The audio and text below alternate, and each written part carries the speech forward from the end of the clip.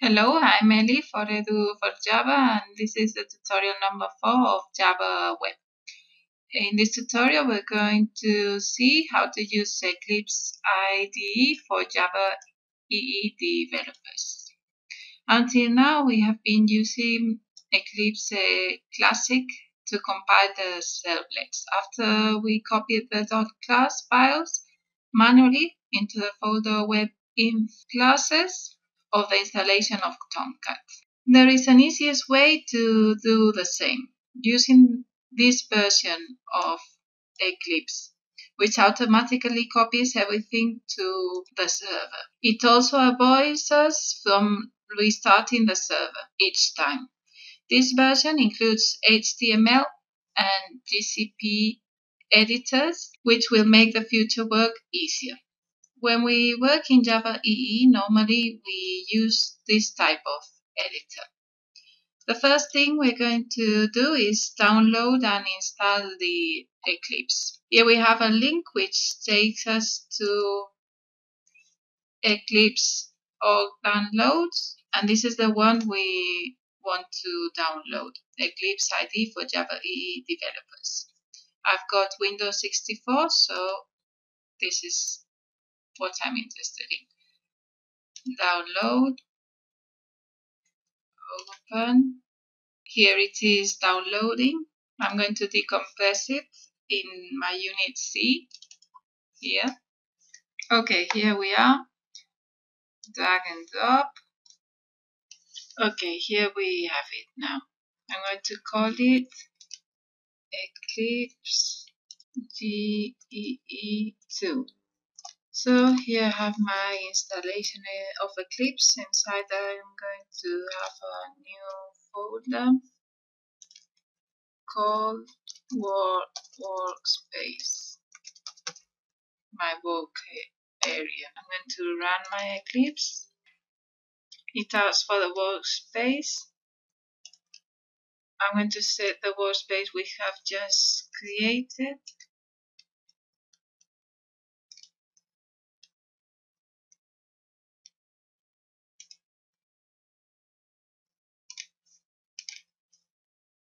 Use this as the default. Okay, we leave it running there. We're going to the page.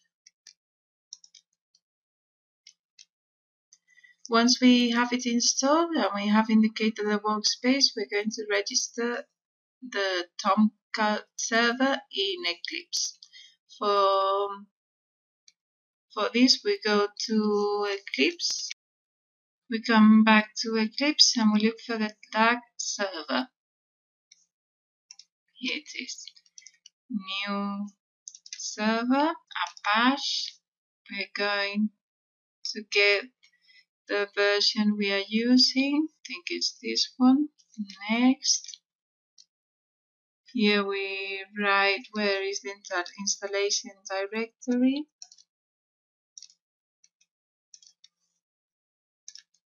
Finish.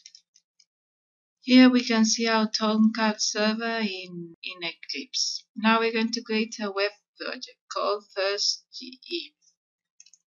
New web dynamic web project. We call it First GE. In target runtime, we can see the servers I have installed. I only have this one, but if you had GBoss, for example, you could choose between those. Finish, and we're going to have our project installed. Here we are. Here, inside here, we can see our project structure. We can see there's a folder called Java resource, which has a folder called source. Inside here, we're going to put our Java code and the resources files. We also have another important folder called web content. Here we have the folder webinf and the web XML. If you remember, here we have the structure we have already seen. This web XML is a standard one. What we're going to do now is do the example we did in the last tutorial, but using this Eclipse. For this, I'm going to go to the last tutorial and we copy the code from the web XML.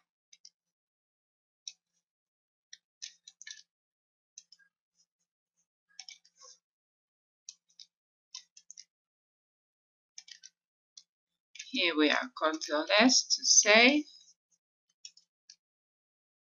Let's close all this and we can see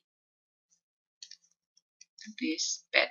What we did here was the declaration of two servlets, if you remember, time servlet and login servlet. Here what we need here is only one servlet. So we delete this one and we also delete its servlet mapping. Here we are, Ctrl S. Now we're going to copy the login HTML.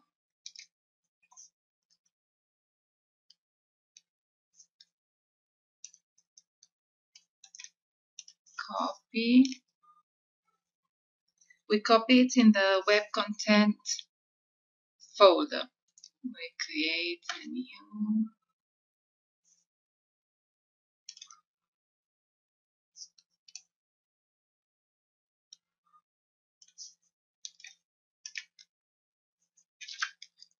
login, finish, and we paste our code. Ctrl S. And lastly, the Java code of the servlet in source.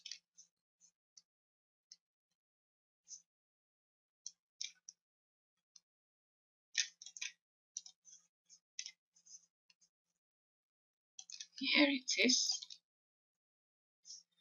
Okay, here you can see we have our servlet, our web XML, and login HTML.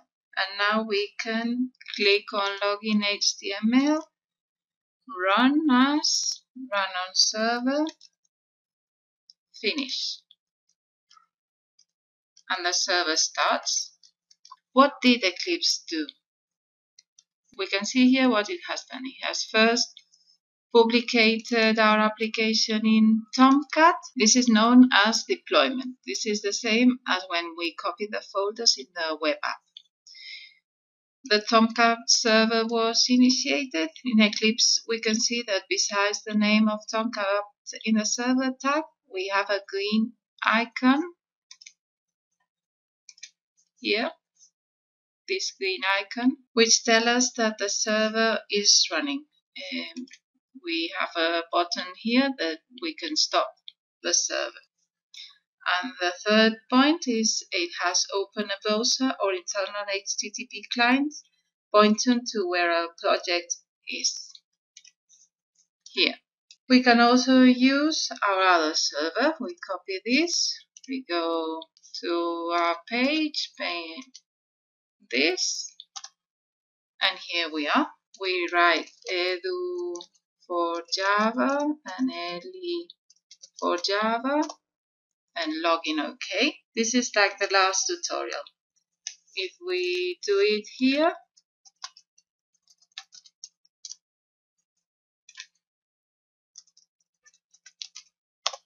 we've got the same thing. Okay, this tutorial finishes here. In the next tutorial, we will see the deployment of the application with this editor. See you in the next tutorial. Bye.